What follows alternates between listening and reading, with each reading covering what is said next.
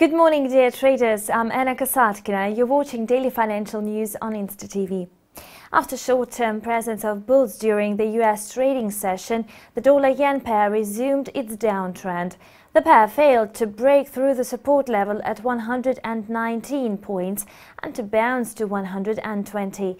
It resumed its descent and was trading slightly above 117.40 prior to the European trading hours.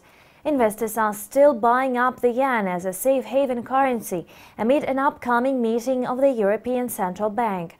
The Japanese currency was also backed by the Bank of Japan's decision to leave its monetary policy unchanged. Most experts forecast expansion of the stimulus program by the end of 2015. However, the pace of monetary base increase remains unchanged. Thus, the central bank continues to conduct one of the largest stimulus programs in an attempt to overcome long-term deflationary pressures. By the way, the Bank of Japan board, headed by Haruhiko Kuroda, released its inflation outlook today.